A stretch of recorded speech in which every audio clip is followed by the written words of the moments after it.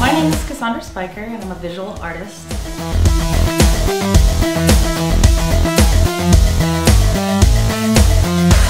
I've always been painting and drawing, doing all sorts of crafts and creations since I was a kid, so I just sort of was born into it.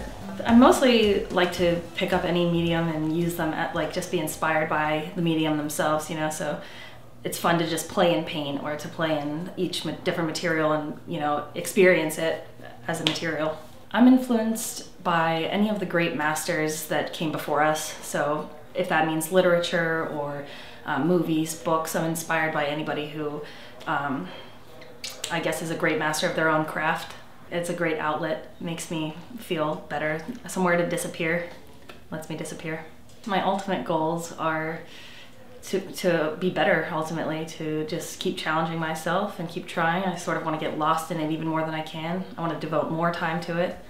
Just want to be better according to my own perspective or my own standards of what that means. My name is Cassandra Speiche and I'm a raw artist.